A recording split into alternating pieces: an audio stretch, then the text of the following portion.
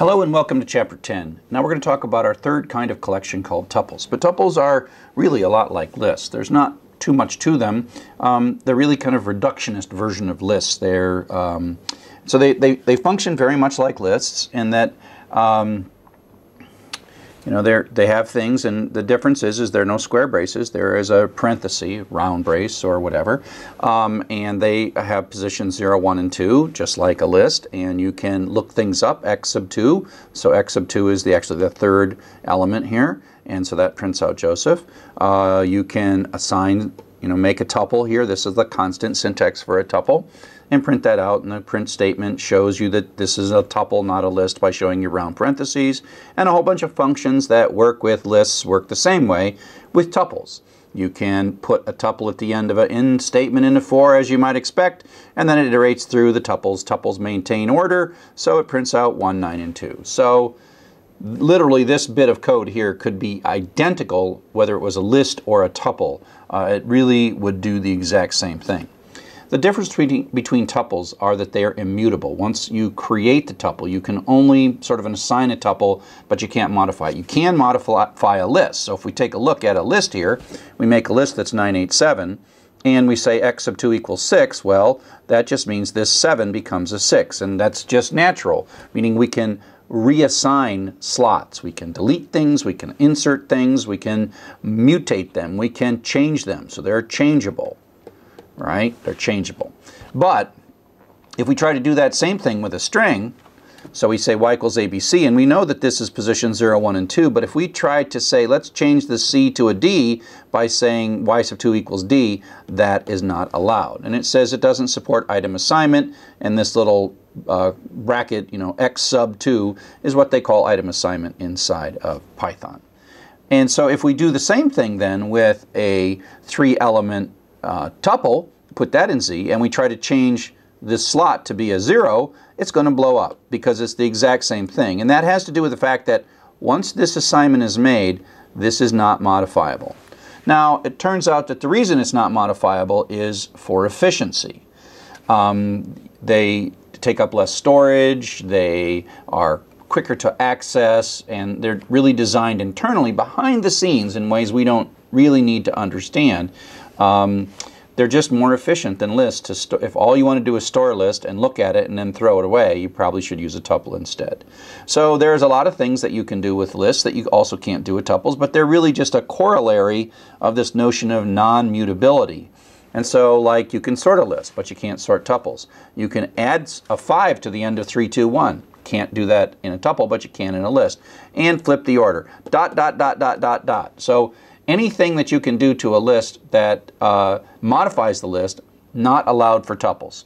And so you can take a look at the kinds of things that are inside, the methods that are part of each list: append, count, extend, index, insert, pop.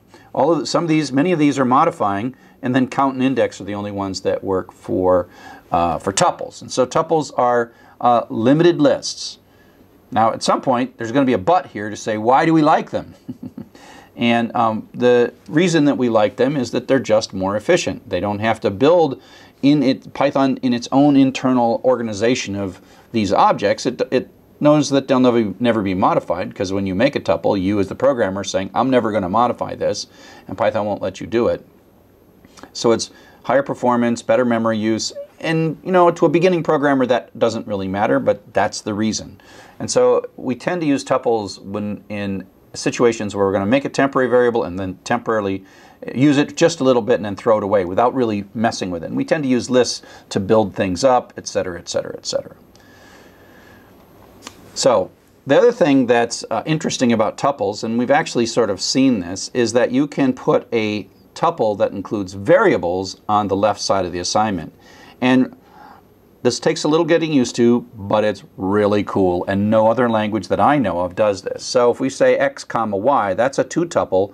Both have to be variables. You can't put constants on this side. It's like saying x equals 4, y equals Fred. Right? So what happens is you can put a tuple on the far side of an assignment statement, and the 4 goes to x, and the Fred goes to y. And you say, what's in Y? Well, Y is indeed Fred. And so this is like 2 assignment statements. Now, the way I've got this syntax, I would probably do, 2 separate statements, just not to show off that I know how to do tuples. And so you can, here's another one, and they just move correspondingly. If you don't have 2 here and you do have 2 here, well, if you have 3 here, or 2 here and 3 here, and you don't match the number there, you get in some trouble. Now, if you just say x equals tuple, then that is the tuple in the list. But this is just a simple straight 99 value going into A. So you can put tuples as the left-hand side, and you can even do things like return a tuple from functions. That's a real nice Python feature that I like a lot. Tuples are also related to dictionaries, as we've seen in the previous chapter. So here we make a little dictionary. We make an empty dictionary by constructing an empty dictionary, stick it in D. So D is sort of like this place that can hold key value pairs. And we put CSEV, and there's a 2 in there, and Chen Wen, and there's a 4 in there. So we have this, associative mapping between CSEV and 2 and Chen Wen and 4, all stuff we know. And now we say, hey, we're going to loop through the key value pairs here, and we've seen this syntax before, K comma V. So this is a tuple. So you can think of this as each one of these things is going to get assigned into this tuple, which means the key ends up in, and the first one's the key and the second one's value.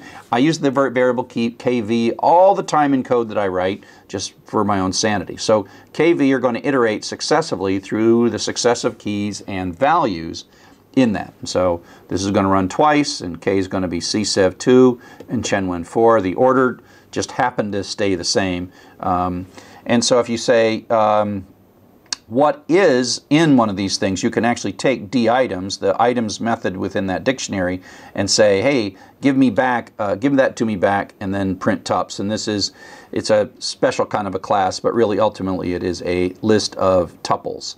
This is 2. This is the 0, and this is the 2, the 1, the first and the second. And then within each thing you get, you have a 2 tuple. And so, in a sense, this K and V are iterating through those things when we're putting D items here and D items there. One nice thing about tuples is that they're comparable. They're comparable in the same way that strings are comparable, meaning that they're compared from left to right, with the leftmost or 0 tuple being the most significant.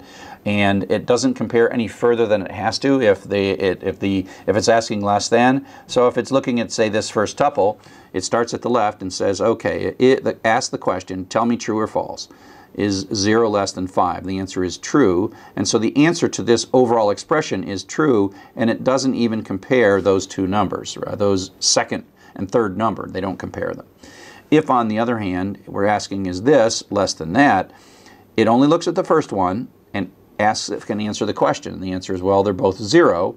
And so I can't answer the question, so I have to go to the second one, second pair, and 1 is less than 3, and so that means this is true.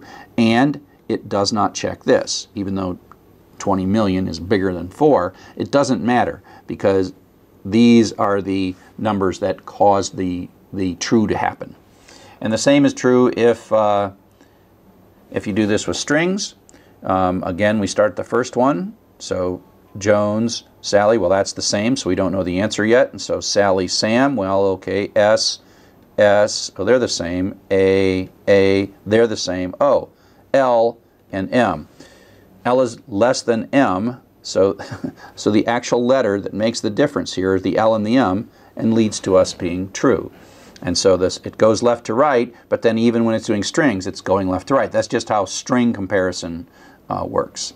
And if we say is Jones Sally greater than Adam Sam, well, we check the first one and we check the J and the A. Well, J is greater than A, and so we don't have to look at anything else. We don't have to look at any more of these characters. We don't have to look at the second thing in the tuple. We have to look at that is enough to be true. So it only scans until it has a definitive answer. It doesn't scan any further. So now what we're going to do is use this comparable capability to sort these lists of tuples and then bring this all back and connect it more to dictionaries.